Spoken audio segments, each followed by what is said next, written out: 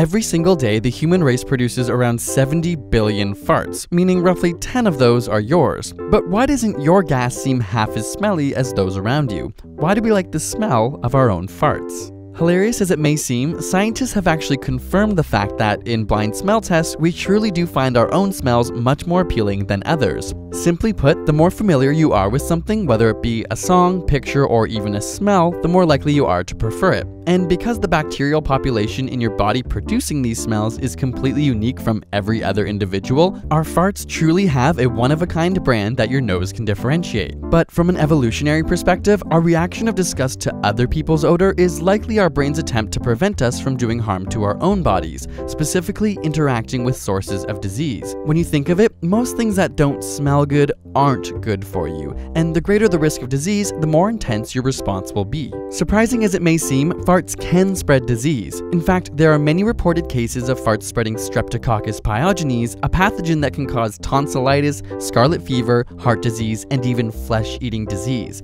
Seriously, the pathogen is expelled as fecal matter or poop particles in the air. Of course, this was a major concern for our ancestors who ran around naked, but for us underwear or pant-wearing folks, farts don't pose a real threat. And it's important that we've adapted to like our own odors so that we can maintain proper hygiene. In the same way, mothers perceive their biological children's poop as less offensive than others, which allows them to take care of them without disgust. Of course, some of you may be thinking, I don't find farts disgusting at all, and you're not alone. Perception of disgust is a combination of variables like age, gender, culture, and even personality, so much so that people who are more anxious or socially conservative are often more sensitive to stink than their adventure-seeking friends. The anterior cingulate cortex, which processes surprise, also plays a big role. When we fart, we know it and can anticipate the accompanying smell, but when somebody rips a silent but deadly fart into a crowded room, the brain's expectations of reality are smashed by the negative stimulus, making it all seem even more foul. So next time you feel a silent stinker coming on,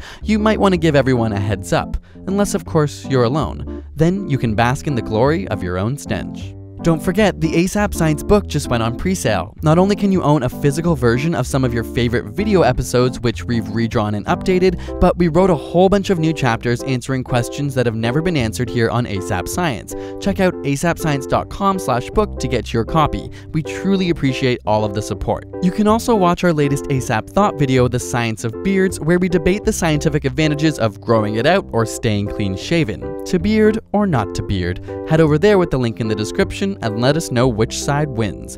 And subscribe for more weekly science videos.